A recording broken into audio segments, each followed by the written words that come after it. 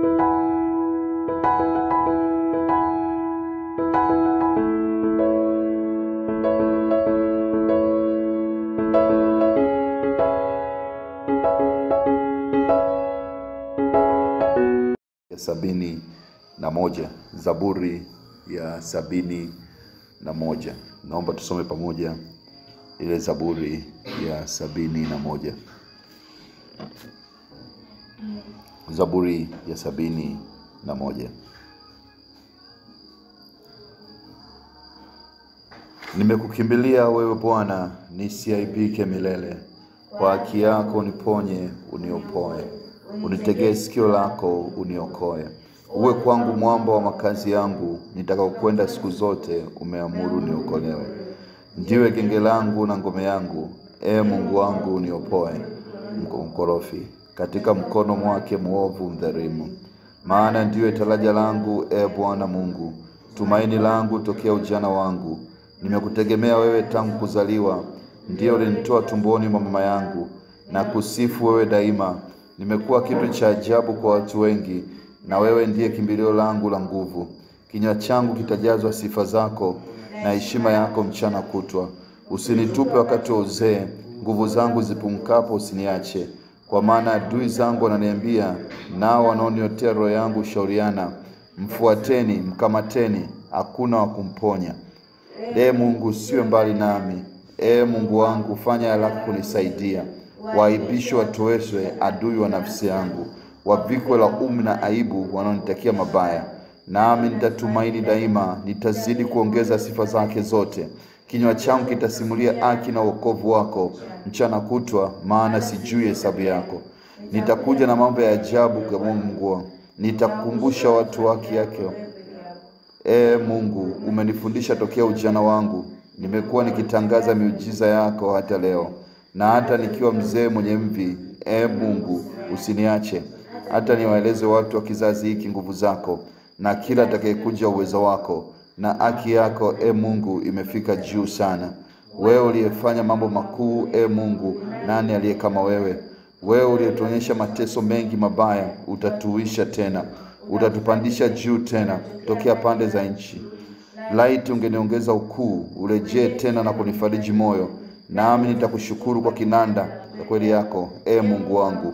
Nitakuimbia wewe mtakatifu wa Israeli. Roho yangu inafurahi sana nikuimbiapo, nafsi yangu uliyoikomboa. Ulimi wangu nao utasimulia haki yako mchana kutwa, kwa maana wameaibishwa, wametayarika, wanatakia mabaya. Bwana Yesu asifiwe. Ukisoma Zaburi inakuwa ni hatua fulani ya mtu fulani kielezea historia na maisha ambayo ni uhalisia. La kwanza, kulikuwa na shida, kulikuwa na mapambano, kulikuwa na mateso. Zaburi mstari wa kwanza nasema, akaona kwamba hawezi kukimbilia kwa mtu yote mwingine isipokuwa kimbilio lake likawa ni nani? Bwana. Anasema, nimekukimbilia wewe Bwana, nisiaibike milele. Kwa Mungu pekee ndiye aliyekimbilio harisi. Unapopita kwenye majaribu makali, unapopita kwenye shida kali, kuna mtu mmoja ambaye ndiye kimbilio lako, naye sio mwingine bali ni Bwana wa majeshi. Lakini mstari wa 5 nasema, wewe umekuwa taraja langu tokea ujana wangu. Kwamba kuna wakati ambapo kumjua Mungu sio wakati wa uzee. Mungu unakwenda naye katika viwango mbalimbali vya maisha. Ukiwa mtoto, ukiwa mtu mzima, ukiwa kijana na hata ukiwa mzee, kuna namna ambapo unaendelea kujifunza na kumjua Mungu, ambayo inakusaidia kuwa na msimamo. Kwa ninajua kwa sababu ya maneno kama haya, uzee ulio imara, uzee ulio mwema utakuja juu ya maisha yako. Ninajua hutakufa kabla wakati wako, bali utafikia kimo ambacho utabidi umsimulie Mungu na kusimulia watu matendo makubwa ya Mungu. Mungu anataka ufike uzee wako. Kwa nini? Hataki ufike uzee wako kwa sababu anataka uwe mzee. No, anataka ufike uzee wako ili uweze kumsimulia Bwana rehema na fadhili zake katika wanadamu. Watu wakamjue Mungu kwa sababu ya wewe. Kwa Mungu anakutunza ili kwamba kizazi na kizazi vikamjue kwamba yuko Mungu wa Israeli ambaye yuko. Na ndio sababu unapokuwa unamwomba Mungu juu ya maisha, umepita na ugonjwa fulani, unapita katika mapito makubwa, jifunze kumkumbusha Mungu, Baba, nisaidie niweze kuishi maisha marefu ili nikasimulie matendo yako katika kizazi kinachokuja, ili awepo mtu wa kubeba ushuhuda kwamba katika Tanzania, katika mji wa Tanzania kuna mtu alikuwa mchaji Mungu na Mungu akamfikisha kwenye kiwango kile cha uzee akiwa ameona wema wa Mungu katika maisha yake. Tambua, Mungu atakutunza, Mungu atakubariki, Mungu atakupa utajiri na heshima ili kizazi kinachokuja kiweze kumjua Mungu wa Israeli. Lakini utapita kwenye mabonde, utapita kwenye milima, utapita kwenye moto, lakini katika kupita kwako bado Mungu atakuhifadhi ili uweze kwenda kusimulia matendo makuu ambayo Mungu amefanya kwa ajili ya vizazi hata kizazi. Na ili story yako iwe tamu ngoja nikwambie, ili story yako iwe tamu lazima nzito, kwa sababu huwezi kusimulia story ya kawaida. Kwa lazima Mungu akupitisha kwenye moto ili usimulie damu ilivyotoka kwenye moto. Ukiwasimulia watu tunawasha mkaa, nilipika chakula, nikapika ugali ukaiva vibaya, hizo sio story. Watakudharau, watakuona mjinga katika kizazi kinachokuja. Lakini ukiwasimulia kama nilipita wakati ambapo kifo kilikuwa na mimi upande wa kushoto na kulia, na Mungu kanipisha katika bonde la uvuli wa mauti, nyoka akitaka kuniuma, watu watakaa tension kusikiliza na kusema hakika huyo Mungu anaweza. Nilipita katika ajali ambapo watu wote walikufa, nikatoka mimi peke yangu. Ina maana yuko Mungu awezaye kuokoa. Ninapenda nikwambie kwamba ukiona chochote kinatokea kwenye maisha yako, jifunze kutambua kwamba ni namna ya kujenga ushuhuda. Na kuanzia leo chochote kitakachotokea katika maisha yako kitabadilishwa kuwa ushuhuda katika jina la Yesu. Itakuwa ni ngazi ya kutoka hatua moja kwenda hatua nyingine ya utukufu. Mstari wa 16 anasema nitakuja na mambo ya ajabu ya Mungu wangu. Nitawakumbusha watu haki yako wewe peke yako. Mungu anatunza hazina ndani yako, ili kwamba kizazi kitakapokuja kiweze kumjua. Kinaomba nimalizie na mstari wa 10 anasema hata nikiwa mzee mwenye mvi, Mungu usiniache. Mwambie Mungu asubuhi ya leo, Baba nisaidie. Hata nikiwa mzee mwenye mvi, usiniache. Hold me. Hold my hand. Let's move together until I finish my journey. In Jesus mighty name. Baba nisaidie, unishike mkono hata nimalize safari yangu kwa ushindi. Anasema hata niwaeleze watu wa kizazi hiki nguvu zako, na kila atakayekuja uweza yako na haki yako Mungu imefika juu sana. Lakini mstari wa 20 anasema wewe ulituonyesha mateso mengi mabaya, utatuisha tena. Ukiwa na Mungu uogopi. Nimekukimbilia wewe Bwana, nisiaibike milele. Unapokuwa na Mungu hutaaibika milele. Mungu ataondoa aibu yako kwa utukufu. Mungu atakuacha upite ili ukue na kumjua yeye. Kwa usiogope katika giza nene. Usiogope katika msitu mkubwa. Usiogope katika nyoka akiwa amekuzunguka kushoto na kulia. Usiogope, muamini Mungu, trust Jesus, kama vile alivyofanya yule mtumishi wa Mungu anaitwa Petro. Alipoitwa na Yesu kutoka kwenye maji, akashindwa kumwangalia Yesu, akaanza kuangalia maji. Maji yapo siku zote mpendwa. Maji yatakuja katika maisha yako. Lakini hebu jifunze kutuangalia maji katika ndoa yako, kutuangalia maji katika biashara yako, kutuangalia maji katika elimu yako, kutuangalia maji katika uhai wako, katika ajira na mambo mengine yote. Mwangalie Yesu Kristo. Weka tumaini lako kwake na imani yako kwake, na hakika atakuja kukubariki. Yeye aliye taraja letu, aliye kimbilio letu na ngao letu, katika jina la Yesu. Bwana Yesu Kristo asifiwe. Asubuhi leo somo ambalo imempendeza Roho wa Kristo tuweze kupitia kwa ajili ya maombi ni somo linaitwa ukombozi au kukombolewa katika mtego wa mwindaji mkuu. Kukombolewa katika mtego wa mwindaji mkuu au mkubwa. Kukombolewa katika mtego wa mwindaji mkubwa. Deliverance from the mighty hunter. Mwindaji mkubwa ni nani? Mwindaji mkubwa sio mwingine bali ni yule adui wa siku nyingi wa maisha wa Kristo. Yule ambaye hana aibu usoni, bado anaendelea kufuatilia maisha ya Kristo, kwa sababu anajua siku zake sio nyingi za kuwepo duniani. Anajua miaka yake atafungwa milele. Anaitwa Shetani, ambaye tunajua wazi kazi yake ni kuchinja, kuua na kuharibu. Kwa hiyo tunatakiwa kutambua. Kuna swala la kutambua, alafu kuna swala la kujua. Maana nasema watu wangu wanapotea kwa kukosa maarifa. Usipokuwa na maarifa hutaelewa.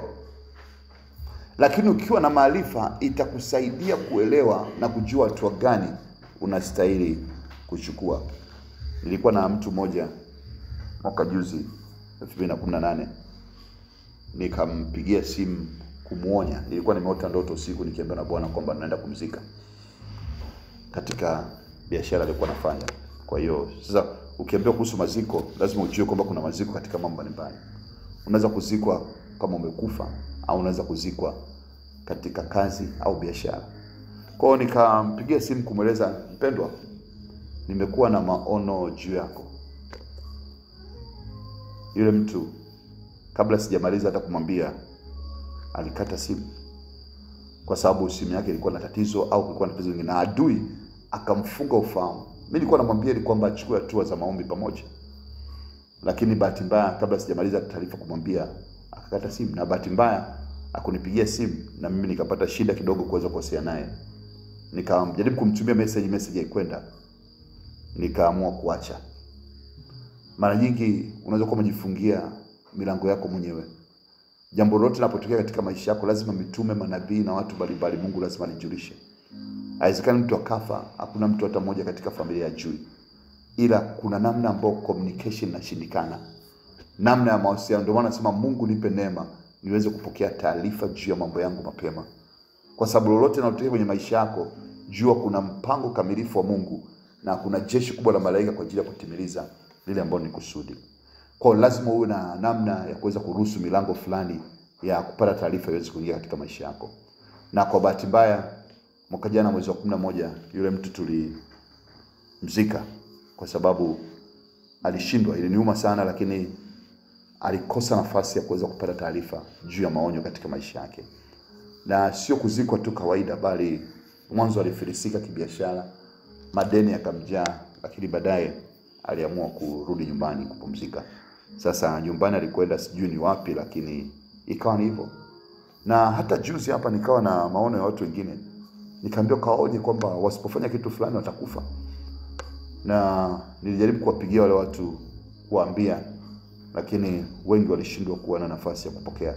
Kwa nimeendelea kuombea Mungu awape rehema, na ninaomba kupitia ibada hii asubuhi pia tukaendelee kuomba kwa ajili ya, kwa sababu nimeona kuna roho ya mauti inapita kwa kasi sana akitembea na mundu akijaribu kukata vichwa vya watu. Na kwa nia uchache wake nikawa nimeona wale ndugu wawili, mmoja akatangulia na mwingine akafuata. Kwa hiyo nikaamua niwape taarifa, na bahati mbaya simu zao nilipokuwa napiga sikuweza kuwapata nilipokuwa nilipata kutoka maono hayo. Na baadaye nikaamua kuwatumia ujumbe. Sasa watakaolichukua ndio utakalokuwa kwao, kwa sababu maombi yangu ni kwamba mwanadamu asipotee. Na Mungu anapokuwa amefungua mlango kwamba muweze kujua kuhusu taarifa kama hizo, maana yake kwamba anataka aweze kukusaidia kuweza kuwa na uhai. Kwa kupitia mlima huu asubuhi leo, ninapenda tunapoingia katika maombi tambua kwamba kuna mtu anaitwa mwindaji hodari ambaye ana mibeno makali, anakucha kama simba, na akitafuta mwanadamu kumrarua na kumtafuna. Na akitafuta namna hiyo akiweza kumpata anamshughulikia kweli kweli. Shetani akisi, lakini ashukuriwe Mungu kwa sababu sisi tumepewa nguvu. Ndio maana Zaburi tulikuwa tumesoma sasa hivi ile ya 71, ukiangalia ule mstari wa 21 kuna kitu pale napenda tuanzie nacho. Anasema, lakini ungeniongeza ukuu, urejee tena kunifariji moyo. Anatamani Mungu amuongeze ukuu, lakini ashukuriwe Mungu. Kitabu cha Luka sura ya 10 mstari wa 19 kimetuambia wazi kwamba nimewapa mamlaka ya kukanyaga nyoka na nge na nguvu zote za shetani, na hakuna kitakachowazuru. Kwa kupitia mamlaka hayo tunapata ushindi wa kuweza kumharibu adui. Na ninaomba utambue mambo yafuatayo ya msingi katika maisha yako. La kwanza, tambua kwamba wewe sio accident. Wewe hujatokea kama ajali. Wewe umetokea ukiwa na mpango maalum wa Mungu juu ya maisha yako. Hakuna mwanadamu aliyezaliwa duniani kama accident. Narudia, hakuna mwanadamu aliyezaliwa duniani kama accident. Inawezekana baba yake na mama yako, au baba yake na mama yako, au baba yake na mama yake walifanya accident kumpata, lakini kuzaliwa kwake sio accident. Inawezekana mama yake au baba yake alibaka au alibakwa, lakini kuzaliwa kwake sio kile kitendo cha kuzaliwa. Mungu anabadilisha mabaya kuwa mema. Ilikuwa ni namna ya kuweza kuingia duniani. There is nobody who is an accident. Na hakuna mtu alizaliwa wakati usio wake. Ndio maana kuna watu wanakosa watoto, kuna watu wanakosa familia na mambo mengine kama hayo. Kwa hiyo tambua, Mungu ana mpango uliokamilifu juu ya maisha yako. Hujazaliwa kama mtu ambaye umezaliwa kwa sababu tu uzaliwe. La pili, leo asubuhi tunapoongea na wewe, inawezekana uko katika mpango wa Mungu au katika mpango wako. Sasa natamani uweze kuwa katika mpango wa Mungu, kwa sababu kazi kubwa ya shetani, huyu mwindaji, ni kutibua usiwe katika mpango wa Mungu. Kama Abraham angeendelea kukaa katika ulu wa Wakaldayo, asingekuwa baba wa taifa kubwa. Alipotoka ndipo Mungu alipompa nafasi ya kuwa baba wa mataifa. Tambua, Abraham alitoka ulu wa Wakaldayo kabla hajakutana na Mungu. Alipokuwa njiani ndipo Mungu alipokutana naye. Na alikuwa ametoka yeye na baba yake baada ya maisha kuwa amewapiga, wakaamua watafute mji mwingine. Na wakiwa njiani ndipo Mungu alipoongea na Abraham kuhusu wapi aende. Leo umekuwa njiani kwa muda mrefu. Sijajua kama umefika hatua ya kutambua nini kusudi la Mungu katika maisha yako. Kuna wengine wanatakiwa kuwa wachungaji. Kama ukijijua hivyo, utafanya kila linalowezekana kuwa mchungaji mzuri. Kuna wengine wanatakiwa kufanya kazi maofisini au sehemu mbalimbali kwa ajili ya utukufu wa Mungu. Kama ukijua hilo, utafanya kila linalowezekana kuwa mtu mzuri katika ofisi. Wengine wanatakiwa kuwa wafanya biashara kubwa. Kama ukijua hilo, ndio siri ya maisha. Kwa nini umezaliwa?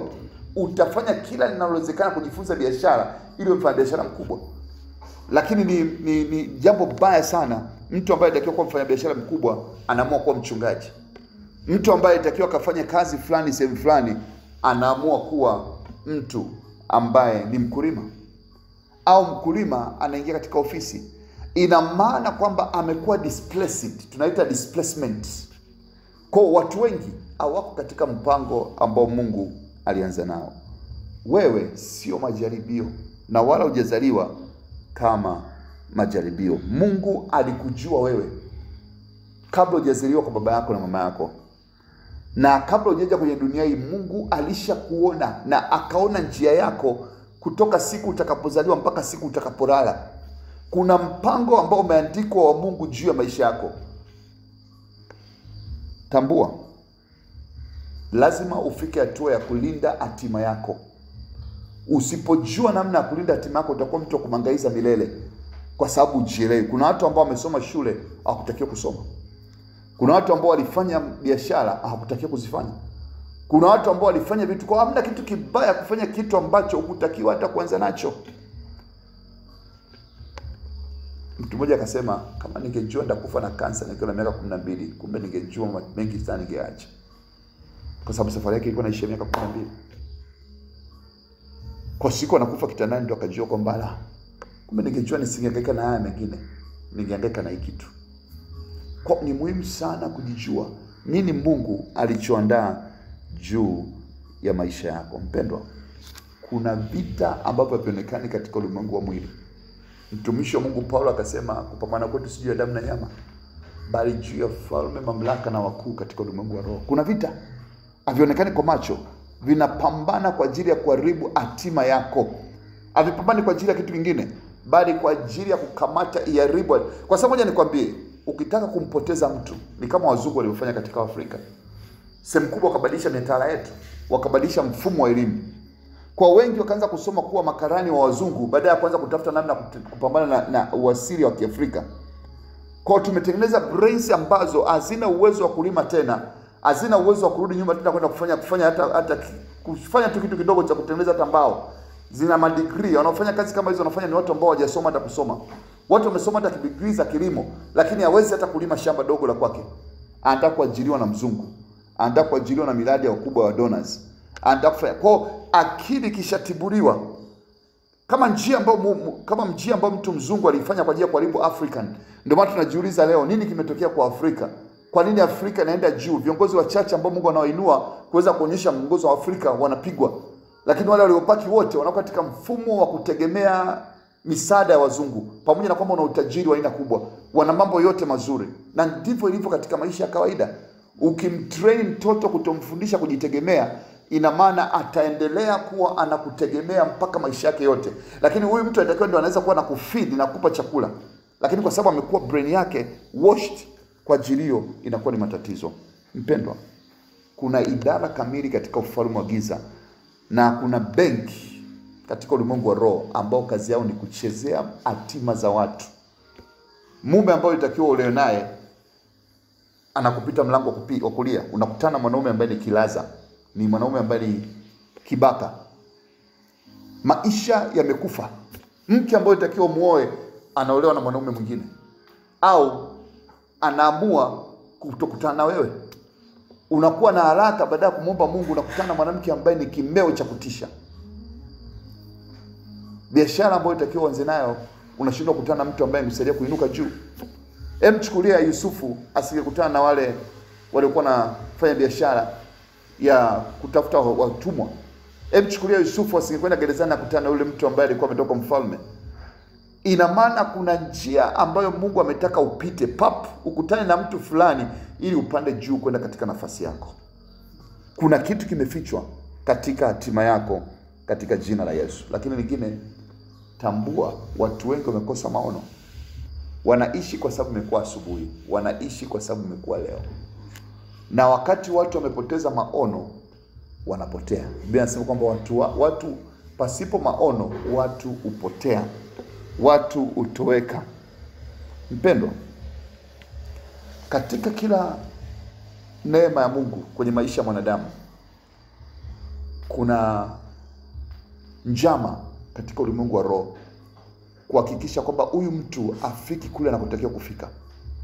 Na ndio maana inabidi kupambana sana na kumuomba Mungu sana ili uweze kufikia ile hatima ambayo Mungu ameikusudia katika maisha yako.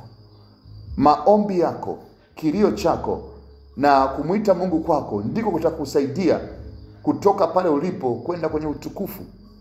Vinginevyo utabaki pale pale na maisha yako yatakosa mwelekeo, na adui atafurahi sana ukifa unused, ukifa hujafanya chochote ulichokusudiwa katika chini ya jua. Bwana Yesu alipokuwa duniani, tunasoma kitabu cha Luka, alipofungua Biblia akakuta mahali pameandikwa habari zake, akagundua the purpose of God in his life. Leo ninaomba Mungu akusaidie uweze kujua mahali pameandikwa habari za maisha yako. Naomba tusome kitabu cha Isaya 49 mstari wa 25 mpaka 26. Isaya 49 mstari wa 25 mpaka 26. Nitasoma katika jina la Yesu. Naam, Bwana asema hivi: hata jeshi la wafungwa wake aliodali watapokonywa mikononi mwake, na mateka yake aliyejabali wataokoka. Kwa maana nitateta na yeye atetaye nawe, nami nitawaletea wanako wokovu, na hao wanaokuonea nitawalisha nyama yao wenyewe, nao watalewa na kuinywa damu yao wenyewe kama kwa mvinyo mpya, na wote wenye mwili watajua kuwa mimi Bwana ni Mwokozi wako na mkombozi wako, ni mwenye enzi wa Yakobo. Mpendwa, kuna jeshi linapambana na hatima yako. Hebu kumbuka, kitaka kunielewa, Musa alipozaliwa, Herode aliamua kuua watoto wote chini ya miaka mingapi? Miwili, kwa ajili ya mtu mmoja. Yaani akakatisha hatima za watu wengi kwa ajili ya mtu mmoja. Bwana Yesu alipozaliwa, Herode tena akaamua kuua watoto wote chini ya miaka miwili, baada ya kusema kuna mfalme amezaliwa. Leo inawezekana ndani yako kuna nguvu ya kifalme, lakini adui ameamua kuua maisha yako ili atimilize kusudi lake. Lakini asubuhi leo na habari njema. Bwana anasema, na hao wanaokuonea, wale waliokamata hatima yako, Mungu atawalisha nyama yao wenyewe. waliokula nyama yako kwa ajili ya kuharibu maisha yako, Mungu anasema nitawalisha nyama yao wenyewe. Na hao ambao walikuwa wanakunywa damu yako, Mungu atawanywesha damu yao wenyewe asubuhi ya leo. Na unapoenda kuwa na maombi ya asubuhi ya leo, Bwana atainua jeshi kwa ajili ya kupigana na kwa ajili ya ajili yako, na hakika utapokea ushindi katika jina la Yesu. Tuinuke, tusimame. Sema, Baba, kwa jina la Yesu, ninakushukuru tena asubuhi nyingine leo. Nimekuja mbele zako Bwana. Ninaomba utakaso. Naomba utakaso wa roho yangu. Naomba utakaso wa mwili wangu. Naomba utakaso wa nafsi yangu. Bwana, kwa lolote ambalo ni ovu ambalo nimelitenda mbele zako, Bwana, naomba unihurumie. Naomba unisamehe. Naomba unitakase katika jina la Yesu Kristo aliye. Baba, ninatubu kwa lolote ambalo ni ovu ambalo nimelifanya katika maisha yangu katika jina la Yesu. Baba, ninatubu kwa ovu lolote ambalo nimelifanya katika maisha yangu. Naomba unisamehe. Naomba kibali mbele zako katika jina la Yesu. Baba, kwa jina la Yesu, ninasimama kinyume cha wale wanaoua hatima za watu katika damu ya Yesu Kristo aliye. Baba, kwa nguvu iliyomfufua Yesu, ninaomba moto wa Mungu ukawaangamize wote wanaoua hatima za wanadamu, ambao wanataka kuua hatima yangu. Kokote hatima yangu iliko, ninaita kwa nguvu ya damu ya Yesu, rejea kwenye maisha yangu. Any disconnection, aina yoyote ya kutoshirikishwa, aina yoyote ya kutokuwa pamoja na hatima ya maisha yangu, ninaamuru ipate kushindwa na kuanguka milele. Bali naomba Baba, makusudi yako juu ya maisha yangu yakapate kutimia katika jina la Yesu. Baba, kwa jina la Yesu, naomba mpango wako uliokuwa nao juu ya maisha yangu ukapate kutokea katika jina la Yesu. Baba yangu, ninaomba ule mpango uliokusudia juu ya maisha yangu ukapate kutokea katika jina la Yesu. Baba, ninakiri na kutamka kwamba nguvu yote ya giza au ofisi yote ya giza ambayo inapambana na hatima yangu, ninaomba ipate kushindwa na kuishiwa nguvu asubuhi ya leo katika jina la Yesu. Baba, kwa jina la Yesu, kila mawazo mabaya, kila uovu ambao unafanya kazi katika fikra zangu, katika mawazo yangu kwa ajili ya kuharibu hatima yangu, ninaomba asubuhi ya leo, ewe fikra mbaya, ewe mawazo maovu, kufa katika jina la Yesu, katika jina la Yesu. Baba, ninaomba upako kwa ajili ya kuvunja nira ukashuke juu yangu katika jina la Yesu.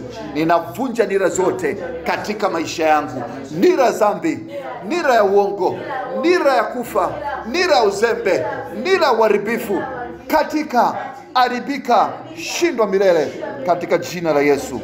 Baba yangu, ninaomba uweke ukuta wa moto kinyume cha adui wa hatima yangu katika jina la Yesu.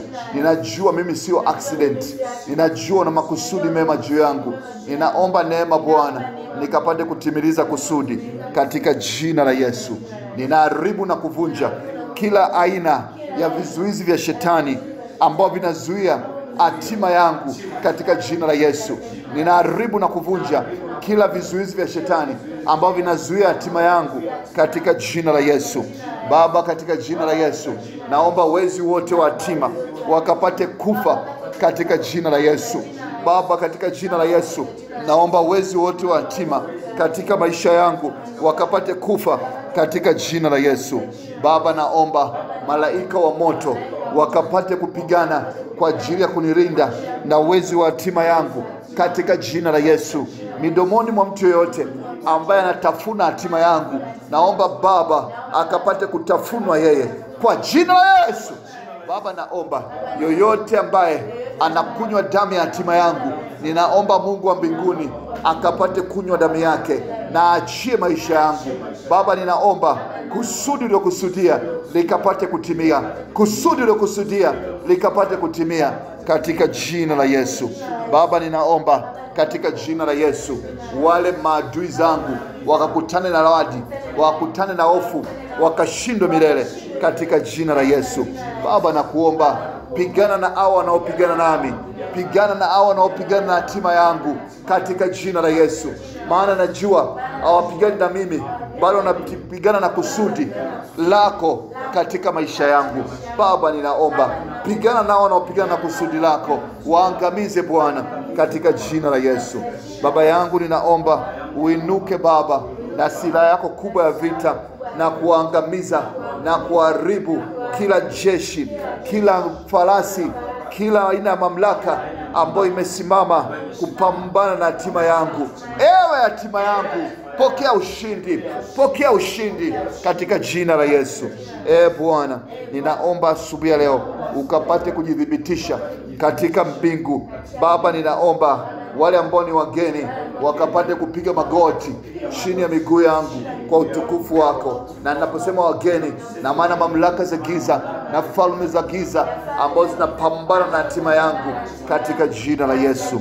Baba yangu, ninaomba ukapate kuweka mlango Bwana kwa ajili ya kufikia hatima uliokusudia juu ya maisha yangu. Kila adui ambaye amepangwa kupambana na hatima yangu aishiwe nguvu asubuhi ya leo katika jina la Yesu.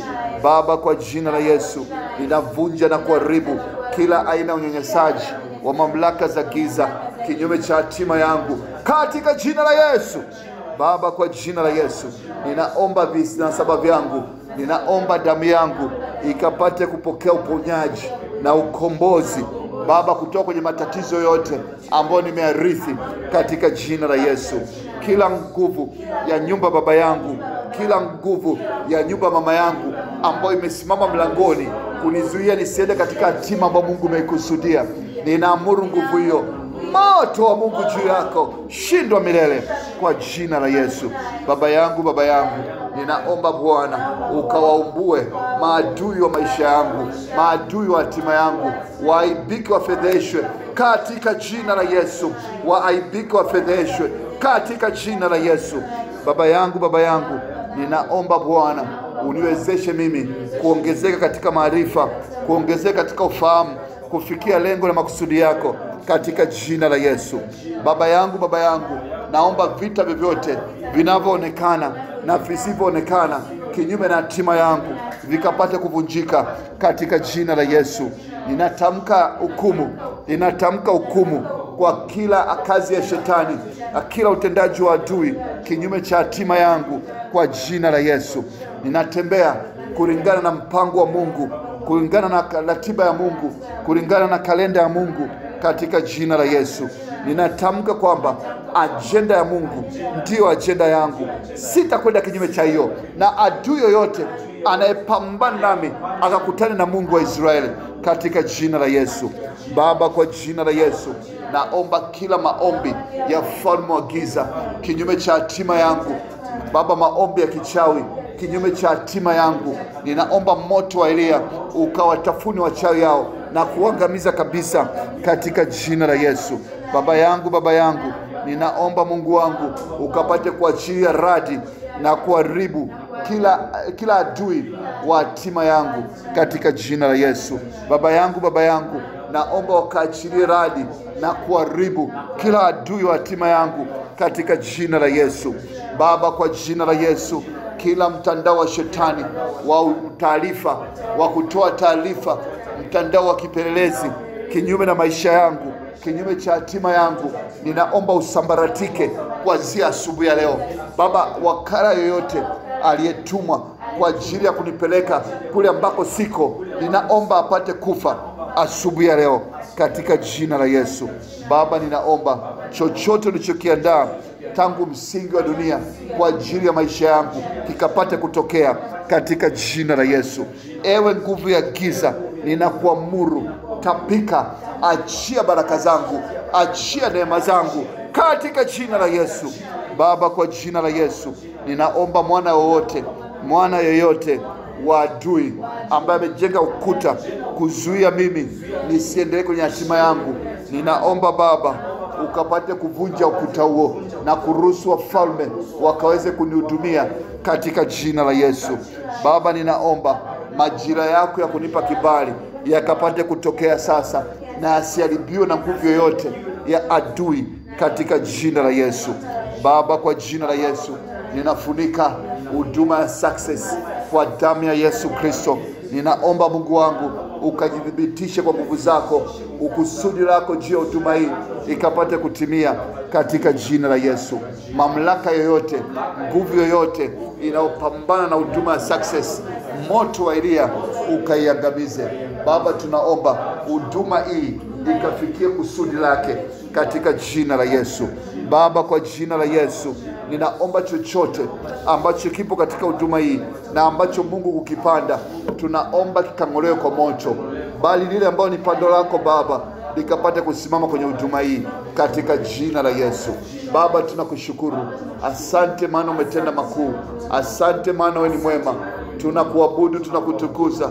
Hakuna Mungu mwingine kama wewe katika jina la Yesu. Baba, asante. Baba, pokea sifa. Tunashukuru kwa maombi ya asubuhi ya leo. Asante maana itakuwa kama ulivyoomba katika jina la Yesu. Baba, pokea sifa. Baba, pokea shukrani. Asante maana unajibu maombi. Hakuna Mungu mwingine kama wewe. Hakika umetamalaki. Hakika wewe ni mfalme wa falme. Hujawahi kubadilika Bwana. Unabaki wa kuabudiwa, unabaki wa kuaminiwa na watu wako katika jina la Yesu. Amen. Basi mshukuru Mungu dakika chache kwa ajili ya maombi ya asubuhi ya leo. Mwambie Baba, nakushukuru kwa ajili ya kunisaidia. Nimerudi kwenye mstari wa hatima. Na kwambia katika maisha ya kiroho, kama ungeona, ninaona adui akiwa anaachia hatima zako, akiachia maisha yako, akiachia chote alichokuwa ameshika, na ninaona mkono wa Mungu kushika mkono sasa na kuongoza katika njia ambayo Mungu amekusudia ili ukapate kutimiliza kusudi katika jina la Yesu. Mkono wa Bwana utakuwezesha na utakuinua kuweza kufikia lile ambalo ni hatima yako katika jina la Yesu. Baba, asante. Pokea sifa Bwana. Asante kutupa kibali cha maombi. Hakuna Mungu mwingine kama wewe. Pokea sifa na shukrani katika jina la Yesu. Amen. Bwana Yesu asifiwe. Basi naomba tufungue pamoja ile za Mithali ya 8. Kama hivyo ada, tunamalizia kwa kusoma Mithali ya 8 pamoja. Mithali ya 8. Mithali ya 8. Mithali ya 8. Je, naomba tusome, hekima ali ufahamu utoe sauti yake juu ya mahali palipoinuka karibu na njia, penye njia panda ndipo asimamapo, karibu na malango, mahali pa kuingia mjini, mahali pa kuingilia malango anapiga kelele. Enyi watu, na waita nyinyi, na sauti yangu ni kwa wanadamu. Enyi wajinga, fahamuni uelevu, na mpate moyo wa kufahamu. Sikieni, maana nitasema yaliyo mazuri, na kufumbua midomo yangu utakuwa na maadili. Maana kinywa changu kitasema kweli, na uovu ni chukizo kwa midomo yangu. Maana yangu ina haki, hapana hata neno moja lilopotoka ukaidi. Yeye umwelekea ufahamuye, yote elekea mbele za waliopata maarifa. Pokea mafundisho yangu, wala si fedha, na maarifa kuliko dhahabu safi. Maana hekima ni bora kuliko marijani, wala vyote vinavyotamanika vilingani nayo. Mimi hekima nimefanya uelevu kuwa kao lao, natafuta maarifa na busara. Kumcha Bwana ni kuchukia uovu, kiburi na majivuno na njia mbovu, na kinywa cha ukaidi pia nakichukia. Shauri langu na maarifa yaliyo sahihi. Mimi ni ufahamu, mimi nina nguvu. Kwa msaada wangu wafalme umiliki, na wakuu na hukumu haki. Kwa msaada wangu wakuu tawala, na waungana naam waamuzi wote wa dunia. Na wapenda wote wanipendao, na wale nitafutao kwa bidii wataniona. Utajiri na heshima ziko kwangu, naam utajiri udumuo na haki pia. Matunda yangu hupita dhahabu na dhahabu za safi, na faida yangu hupita fedha ya teule. Natembea katika njia za haki, katikati ya mapito ya hukumu.